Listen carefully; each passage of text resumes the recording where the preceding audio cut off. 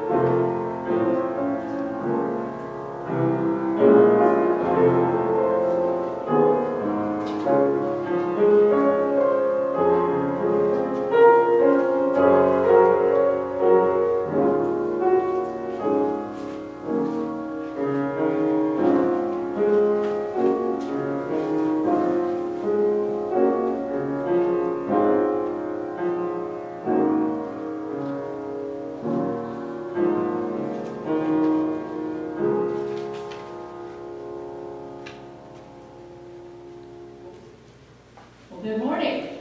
Good morning. Glad to have all of you here in person, and we say hello to all of you online. We appreciate you joining us this morning. You belong here and you're part of this worship service. So we'd like to welcome you to First Presbyterian Church of Dallas Center in Iowa. And while you're listening and watching, if you'll type in the comments section where you're watching from, and any kind of prayers you have or joys you'd like to share, and we'd like to include those at that time in our service.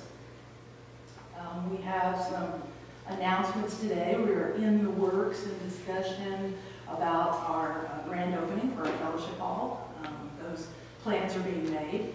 We also have our big WOW Back to School Bash coming up, and the date is TBA. We're almost to a date on that, and we're really excited about getting our fall kickoff going. And also confirmation will start in September, and so I'll have letters out to the parents of those involved with that. So it's, we're really excited to get our Christian education up and rolling this fall.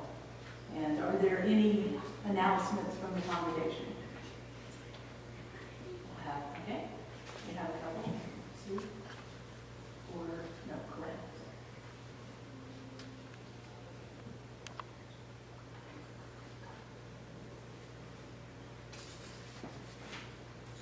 Thank you. Can you hear me?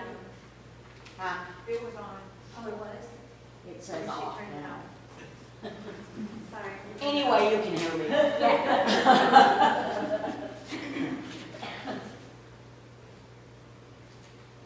There we go. Dennis fixed it. No? Yes. No? Okay. Okay. What I have to say is, if any of you are interested, next Friday afternoon, evening, and starting at 11 on Saturday, the Guthrie Center at the fairgrounds has their gospel sing. And there's probably 15 different groups that take part. They all go up like 20 minutes a time and sing, and then another one comes up. It's just a continuous thing, and it's a wonderful event. I'm planning on going Saturday. If anybody wants to go with me, give me a call. I'm going to leave from my house about 11, I think. Okay. All right, Guthrie Center, Yeah, there's another, I believe, another announcement. Linda. Yep, Linda. Sorry, Liz is working on the mic. Nicole, you can do it. It's just about the coffee things. Okay, yes, our coffee hour we're going to have on Wednesday, this upcoming Wednesday, the 4th.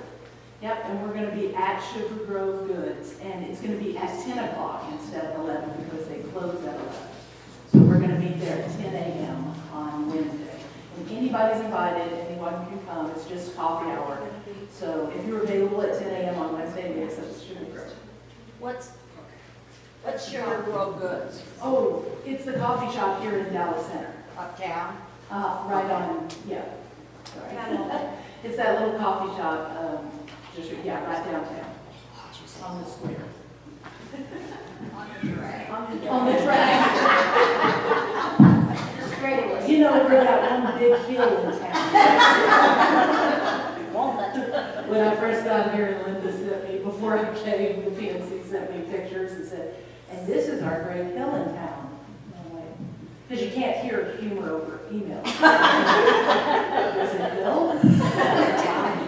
At the ice cream shop. That's great. That's always been. Yes, so it's near the big hill. 10 a.m. Wednesday. Anybody can come. All right. Any other announcements from the congregation? Okay, let's worship God.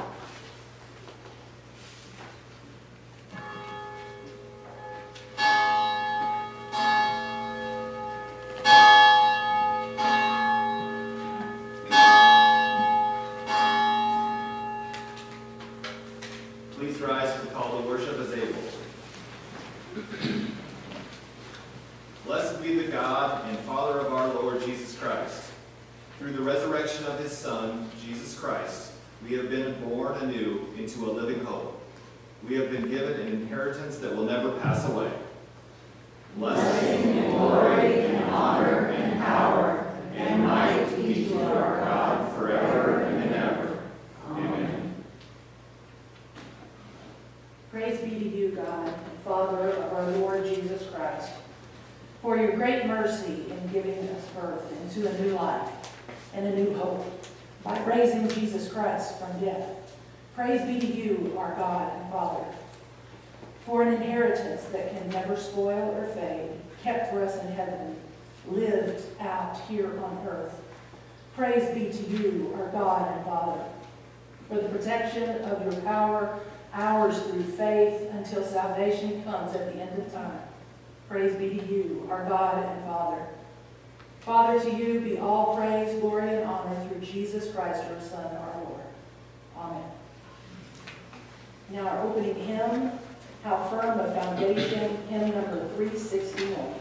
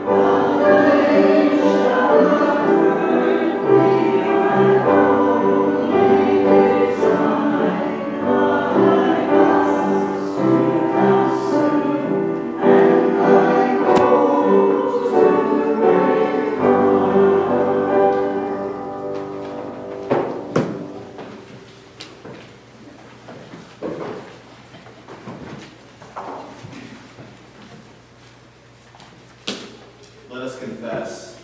Trusting in God's grace, let us confess our sin first together, then in silent reflection. God our Father, we confess that we fail to live in the light of the coming, both past and future, of your Son, Jesus Christ.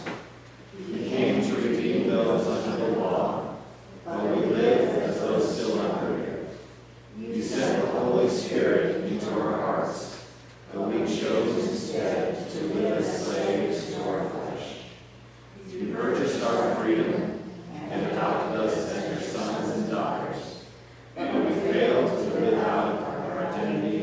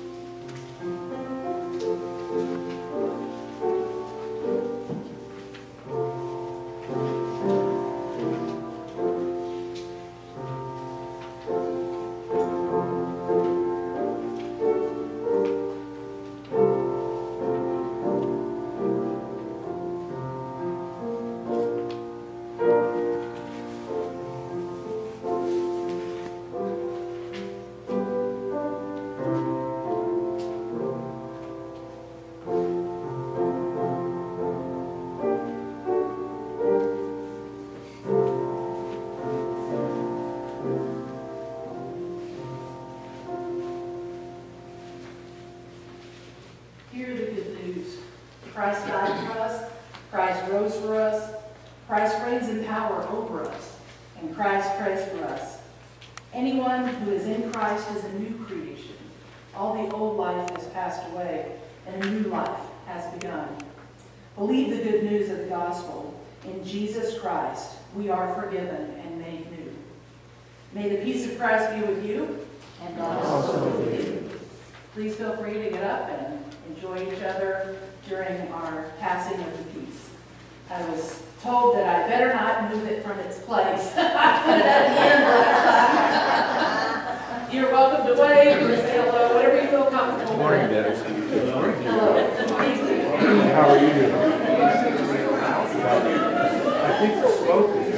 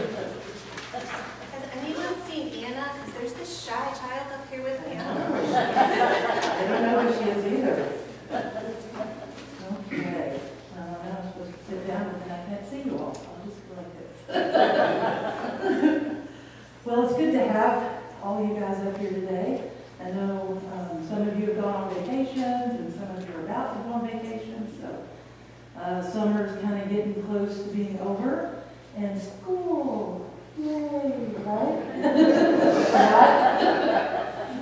Not yet. Well, today, all of us are going to be kind of talking about a concept in Scripture called inheritance. An inheritance is something that we're already given, but it also gives us a responsibility that we have to take care of something. So I was kind of wondering, on each of you, do you have something that might come to mind for you that you've been given, maybe by your parents or friends? It requires you to provide a lot of care for that, maybe a pet or chores that you do at home. I know Anna is out there on a farm with some things that she takes care of. I don't know if she's going to do it, though. How about you guys? Do y'all have a pet or anything? Any kind of dogs or cats? Or yeah, what kind of care is required to take care of a dog or a cat? Okay, feeding them, litter box, taking them outside, right? Do each of y'all get to do that? Yeah, you each get to have some of the responsibility, not just one of you. Yeah, you have to do most of it. Did we hear that one? Okay, thank you. How about you, Anna? How about your brother? What does your brother have responsibility for? I know he's not here with us.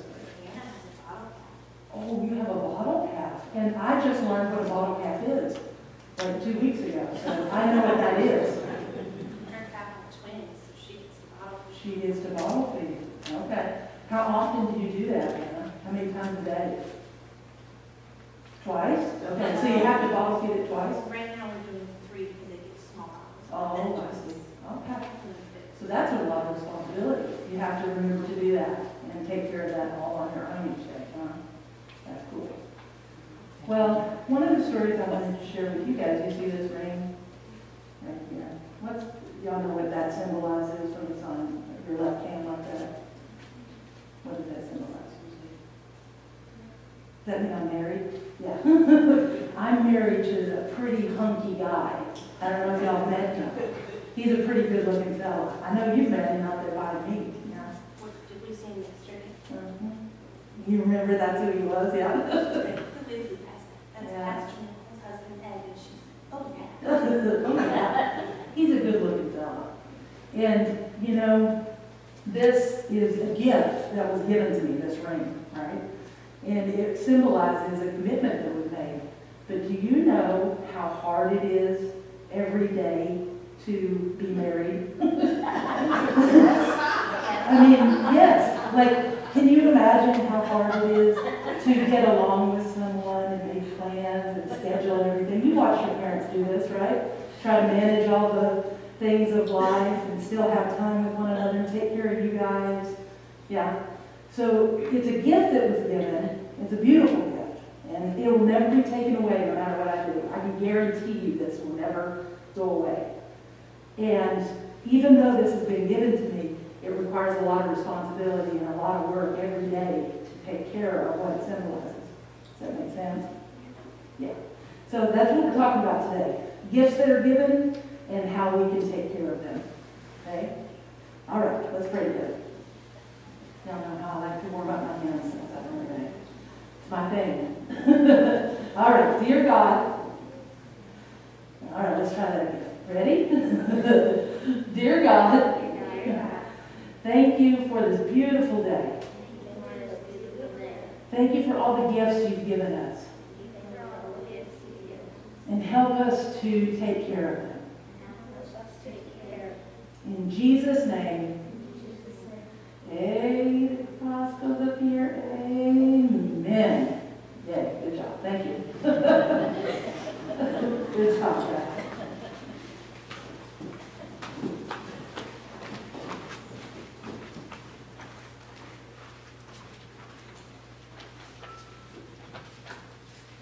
And I was glad to hear it was a bottle cap because I thought I heard bobcat.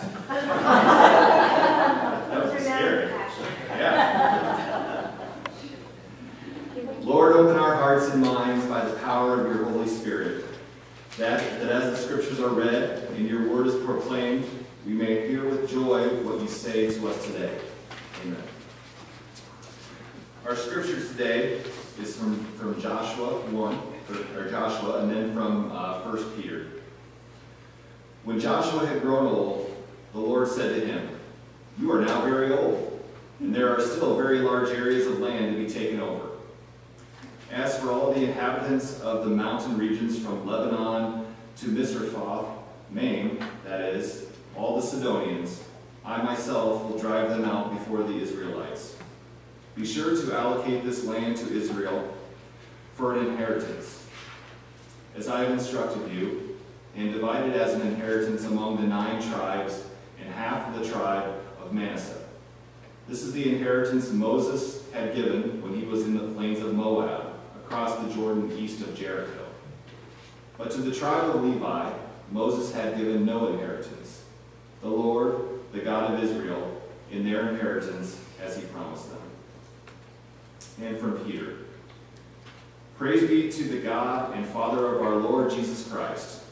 In his great mercy, he has given us new birth into a living hope through the resurrection of Jesus Christ from the dead, and into an inheritance that can never perish, spoil, or fade. This inheritance is kept in heaven for you, who through faith are shielded by God's power until the coming of the salvation that is ready to be revealed in the last time. In all this you greatly rejoice, though now for a little while you may have had to suffer grief in all kinds of trials. These have come so that the proven genuineness of your faith, of greater worth than gold, which perishes even though refined by fire, may result in praise, glory, and honor when Jesus Christ is revealed.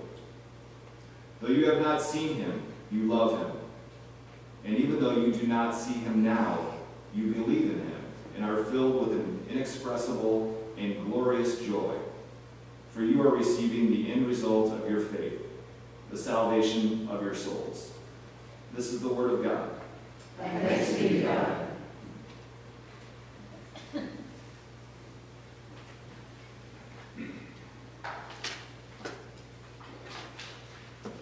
Today we're going to be talking about what is your inheritance. And in looking at the Old Testament here, it occurs, the whole theme of inheritance occurs over 500 times just in the 39 books of the Old Testament. And we're asking the same question that the Israelites asked. They were asking Joshua, what is our inheritance? We heard in that first scripture that Moses had given them this inheritance. And even though Moses didn't get to go into the promised land, if you'll remember, he died before they went in, Joshua led them in. And now they're beginning to receive the inheritance that they were given through the covenant that Moses gave them, from God to Moses. And I don't know if you've ever read a book called The Testaments by John Grisham. If you haven't, what I tell you is not a spoiler or anything. But, it's about an eccentric billionaire who tragically dies, and all of his kids start to just go into war over who gets what inheritance, what part of the inheritance. And his entire inheritance, the $11 billion that he leaves it behind to an illegitimate daughter who lives in the jungles of Brazil. So you can imagine how that goes over with the family and all the kids. But the crux of the story comes to this inheritance was given. It was already written into the will. It was already done. But will this daughter receive the inheritance that was given? You might think, well, of course she would. But there are many responsibilities that come with such a great gift. And just like it was true for the Israelites, they received their inheritance of land, but what they do with it is continue to be unfaithful to God throughout the entire story of the Israelites in the Old Testament. And it's also true of us that we each have an inheritance that's been given to us, already paid for in the past, on the cross by Jesus. That inheritance has been given to us by God, but many of us do not walk in it. We do not know how to receive it. We continue walking in the old identity and not stepping into our new identity in Jesus Christ. So the context here in Joshua 13, all the way up until now, there was that first half of Joshua.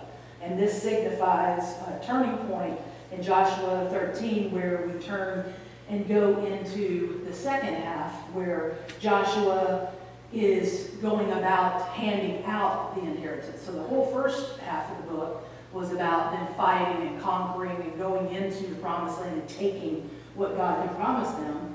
But now it is they're receiving their portions of the land, and that's kind of what's going to go on here and in the future. But even though they received this inheritance, like I said before, the sad fact is that they continue their character, the characteristic of who the Israelites were over and over and over again was unfaithfulness. And that will define who the Israelites are from this point on. And the results or the consequences of that unfaithfulness, in the Old Testament, it's regarding land. Everything is about land, right, in the Old Testament. And their inheritance of land, the opposite of that is exile. Landlessness. They're desolate. They have no land to call their own. They have no home. And so that is what they're going to be faced with repeatedly for their unfaithfulness. And this loss of God's gift or inheritance, it continues through centuries until the moment that a word came to a young woman that she would give birth to God in the flesh and call him Jesus. That moment would change everything. The script completely changes. Jesus' own faithfulness in our world is what makes us faithful. Because of human nature, we never did change really from the Old Testament. We're just like the Israelites in our own nature. But because Jesus came, it's his faithfulness that writes on our story and stamps us faithful. And this is really the good news of the gospel. We become that new identity as we receive. No matter what we ever do, God's faithfulness is ours. It defines who we are in this new identity. So our second reading there from 1 Peter that Aaron read, it reminds us that steeped in his own ancestor's story of being given an inheritance by God, Peter uses the inheritance as the dominant metaphor for something new, not land or wealth or health. He is referring to something that's eternal because of Jesus. Our inheritance from God is three things. It's been given, is being tested, and is guaranteed forever. And those are the three movements I want to look at today in our scriptures. The first one about our inheritance from God, it has been given. So the grammar there tells us it's in the past. It was already completed. Jesus did that on the cross. You know, if you ask a Christian, when were you saved? You may hear them tell you about a story of, wow, I realized that Jesus was real at this moment and my life began to change. Or I lived this way once and then had this encounter and then I became new and lived a different life. Or I was just living my life and then all of a sudden I realized God was with me. And that is very common, but theologically, actually what happened was on the cross, Jesus completed everything, all of our inheritance, salvation, deliverance, healing, all the things that the year of Jubilee that we've talked about in Isaiah 61, where the eyes may see, the ears hear, the prisoners are set free. All those things were completed at the time Jesus died on the cross. And it is in the resurrection of Christ that full payment of our inheritance was made. So it's not anything that we can do to earn it. It's nothing we can do. No good behavior will make it come to us, and no bad behavior will ever make it go away. I want to make sure you really hear that. There's nothing we can do. All of our service, all of our good deeds, everything we do is not for earning something from God, earning this inheritance, salvation, life from God. Neither can our poor choices and bad behavior cause that spiritual reality to disappear. Now, there may be consequences for our poor choices in our world, but it does not take away our spiritual inheritance. So God is calling us to receive Christ's inheritance as co-heirs. You'll hear that many times in the New Testament, especially from Paul and Peter, where we're talked about we're co-heirs with Christ. So how will we respond to that, being a co-heir? Because it's not a salvation thing. That's already taken care of, right? We're not talking about salvation and going to heaven. That's something already dealt with. But this is about walking in our identity each and every day while we're here on earth. That freedom to respond to God's call is an essential ingredient to any loving relationship. It had to start with relationship to be given the inheritance. So I'd like to ask you today to talk, really be aware, self-aware and reflective in your own life about how you are watering that relationship with God in your life on a daily basis. How are you engaging in that spiritual reality that is already yours? That Jesus paid so you could have a relationship, you could hear and be guided by the Holy Spirit. That is your inheritance. The second thing, it's already been given, past tense. It's already finished, as Christ told us on the cross. It is finished. But it is currently being tested. And so our inheritance from God is being tested. And, it's not a salvation thing, but it's a living into our inheritance and God-given identity thing. Many people, it's hard to grapple with the fact that we have this grace given to us by God. There's nothing we can do to earn it. But then we also have a responsibility to live into it by our actions and our commitments. And so that's our the expectation side. So you have grace, all God, and then you have expectation, responsibility, that's us. And we're partners, we're co-heirs, right? So both are important. It's a both and thing, not either or. So some examples from Scripture on testing this inheritance. God said to Adam and Eve, you get any tree in the garden except one, And God left the choice to them to choose. That was a test. God told Abraham to take his only son, Isaac, that was given to him miraculously, and to sacrifice him for God. Would he do it or not? That was a test. Job's whole life crumbled around him. If you know anything about the book of Job, it's just a horrific story. And even to the point of when his wife says, "Why don't you curse God and die?" I mean, we got to make this stop. But would he curse God? That was a test. And then you might think, well, that's all the Old Testament, right? We don't have any of that in the New Testament because Jesus came and everything's great then. But Jesus himself modeled how we are tested. He went through the wilderness. Throughout his whole life he was tested, and of course on the cross he was tested. The disciples followed in that same path. Peter tried to walk on water. That was a test. Peter refers to our testing even as the inheritance, even though it has been given, quote, "You have had to suffer grief in all kinds of trials, but those very trials strengthened your faith." And that is, of course, the purpose of any test, is to strengthen our faith. And one of my favorite movies that kind of came to mind to illustrate some of this is, has anybody seen The Ultimate Gift? Gift. Oh my gosh, if you haven't seen it, it's great. It's another billionaire story and how an inheritance is spent. So I guess I enjoy billionaire stories. But the billionaire was a grandfather this time, and he died. There's this adult grandson. You know, there's lots of family members, but the story focuses on this adult grandson who is living a very unhealthy lifestyle, you know, with addictions, materialistic, indulgent, selfish, just a horrible lifestyle that he lives, you know. But this wise grandfather, he had wanted the entire inheritance to go to this grandson. But he had conditions on the gift being given, and they come in the form of a series of gifts.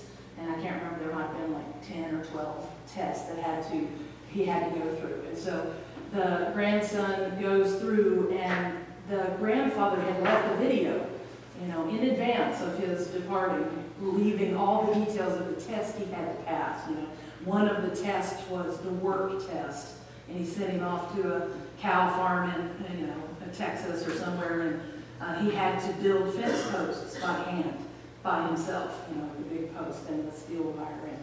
And you know, this kid didn't have a clue what it meant to work and do manual labor and appreciate the hard work that you put in and what's left. So that was one of the tests he had to pass. And so the whole story goes along on all these tests he passed in order that he would receive the inheritance as someone who would respect it, appreciate it, and take good care of it, and use it for the purpose of all inheritance is to bless other people, to bless someone else in some way. And at the end, that is a spoiler to the movie, he does do this, and this test there is to strengthen his character. And you can see the wisdom, even as God, as a father. I know we don't all relate to God as a father. It's a harmful image to some people. And so I recognize that as I use those words. But to me, it used to be a harmful image, and through many times of healing with God, God as a father has become a precious image to me.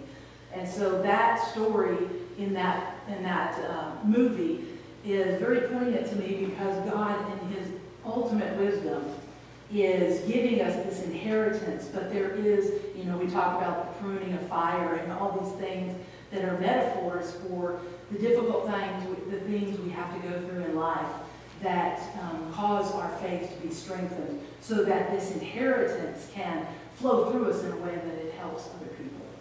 And I'm not talking about money and wealth and health and all those things. That could be included, but mainly it's the presence of God working through us to other people.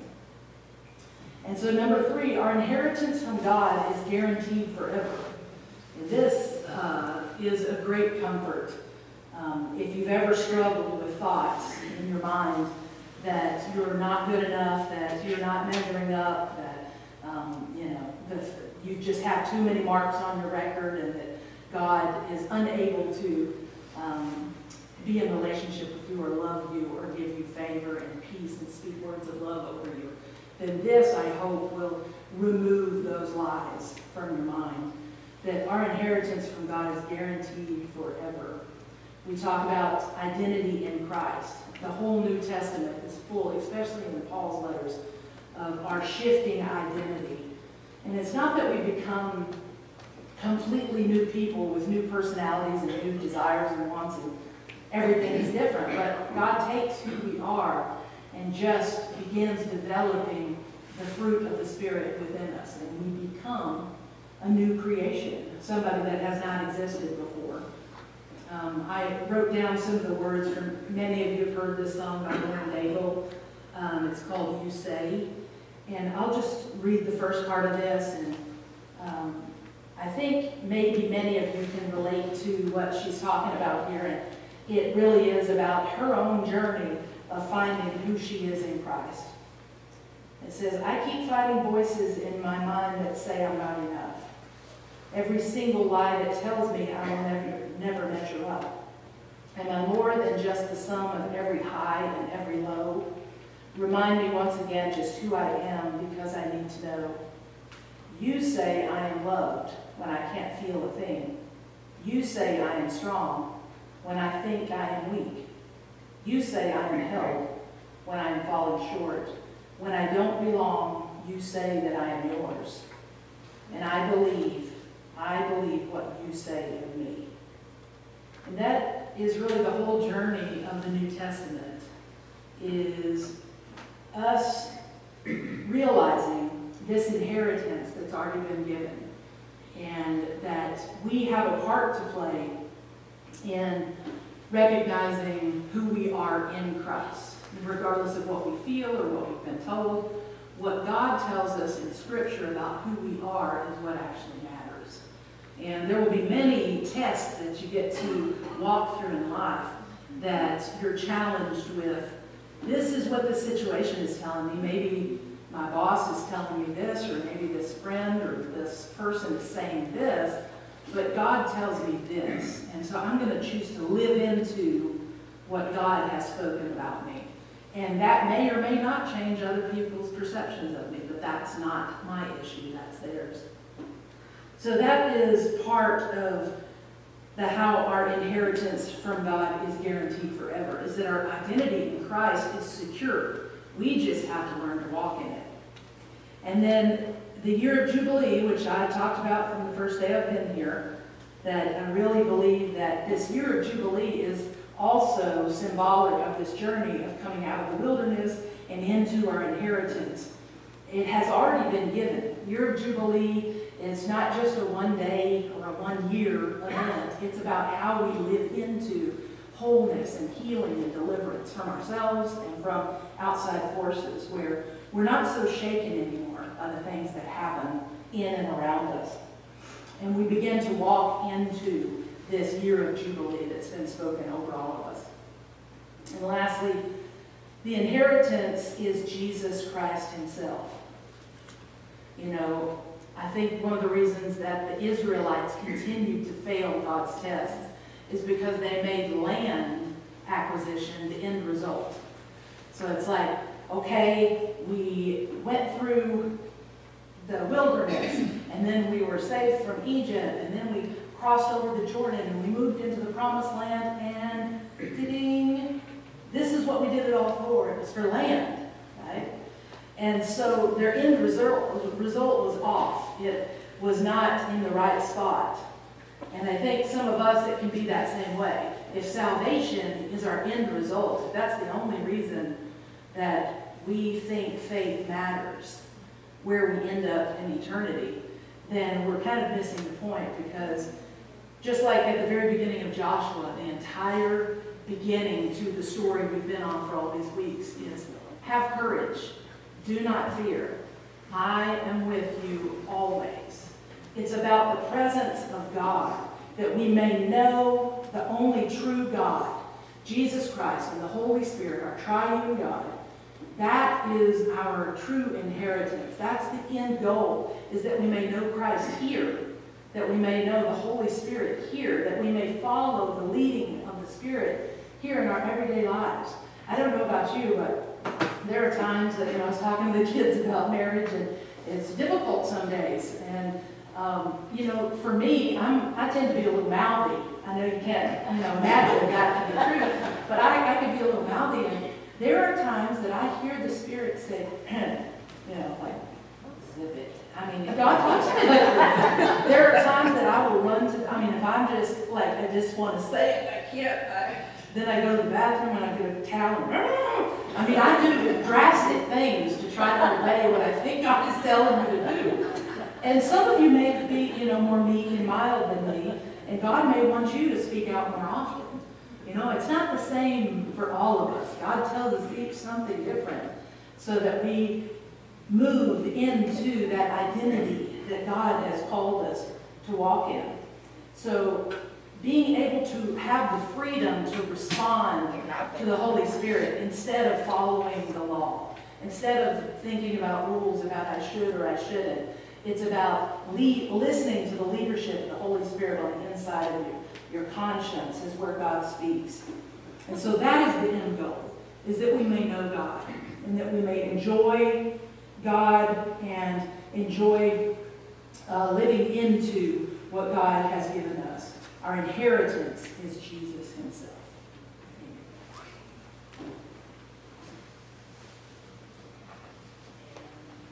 We have a response song, hymn number 339. He Thou My Vision.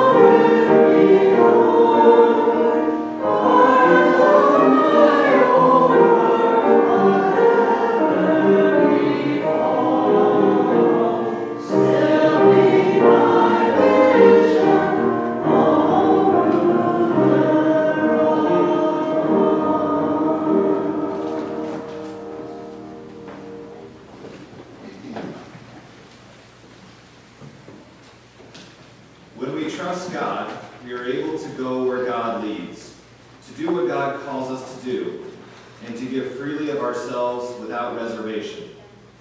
God invites you to freely give gifts of yourself and your resources as tithes, pledges, and offerings. We are a people of radical generosity all year long. May we give out of the love that we have for Jesus Christ, so that others may share in our imperishable and unfading inheritance of hope and life. Now is when we'll receive our offering.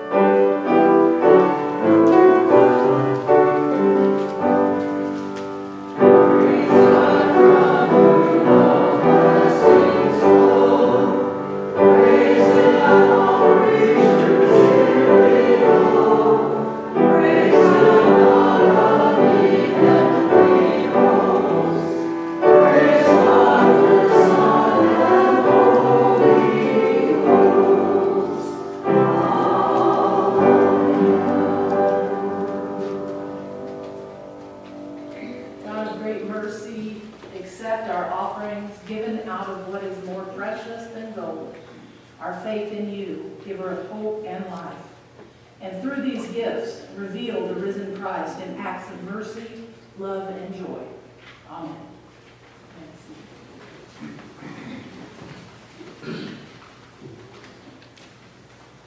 It's time for our joys and concerns now. I didn't see anything super specific on Facebook other than Carla and Tom are headed down to Arizona, and I know my dad and sister are headed up north to a family reunion. I'm sure other people are traveling here today, so just prayers for everybody on the road here that way. And then also a joy. We're talking about marriage being so hard.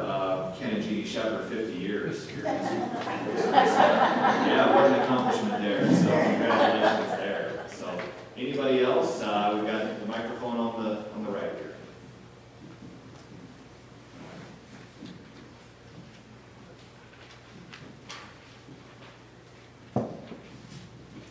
I would ask for prayers for my brother and all the family.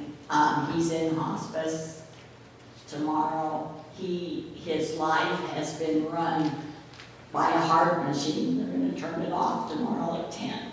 So praise that the Lord takes him quickly. Lord, in your mercy, hear our prayer.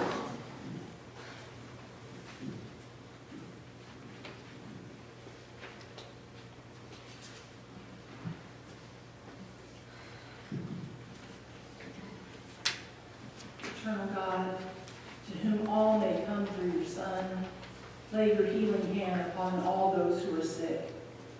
Make your loving presence known to those who are lonely. Give your strengthening power to those who are weak. May those who lack be filled, those who mourn be comforted, those who worry be calmed, and those who seek forgiveness find it. In Jesus Christ, amen.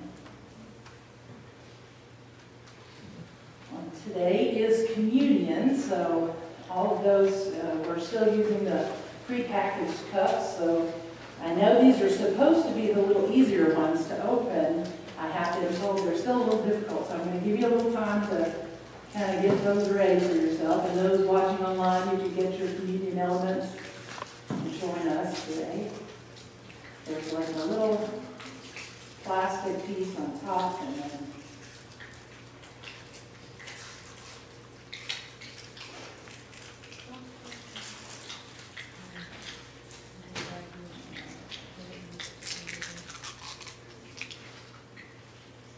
you can feel free to fidget with it as you need to as we go forward here.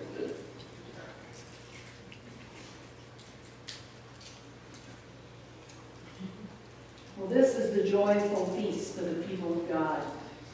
People will come from the north and the south, from the east and the west, to come to this table.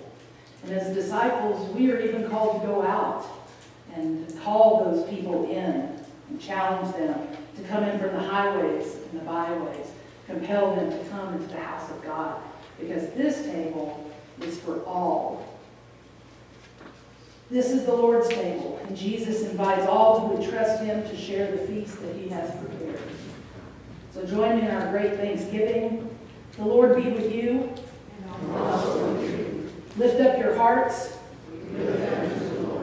Let us give thanks to the Lord our God. It is right to give our thanks and praise. Now hear these words of the institution of the Holy Supper of the Lord Jesus Christ. The Lord Jesus, on the night of his arrest, he took the bread, and after giving thanks, he broke it and gave it to his disciples, saying, "Take, eat, this is my body, given for you. Do this in remembrance of me." And in the same fashion, he took the cup,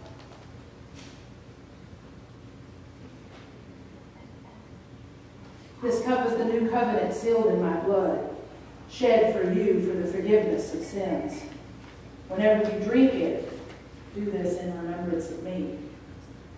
For as often as you eat this bread and you drink this cup, you proclaim the saving death of the risen Christ until indeed comes the end.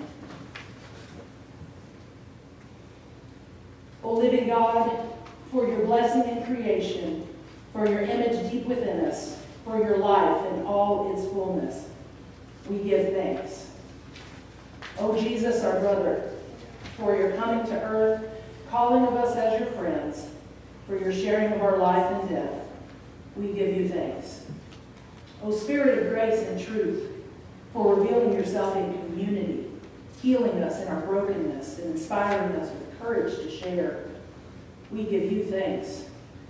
O Trinity of love, for the promise of a spreading tree giving shade and protection, for the vision of a body in which each part works for the health of the whole, for the invitation to a feast where the despised will be guests of honor, we give you thanks.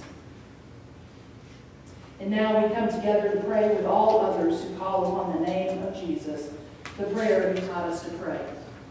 Our Father in heaven, hallowed be your name. Thy kingdom come, thy will be done, on earth as it is in heaven. Give us today our daily bread, and forgive us our debts as we forgive our debtors. And lead us not into temptation, but deliver us from evil. For thine is the kingdom, and the power, and the glory forever. Amen. These are the gifts of God for the people of God. Thanks be to God. So now you may open your communion elements.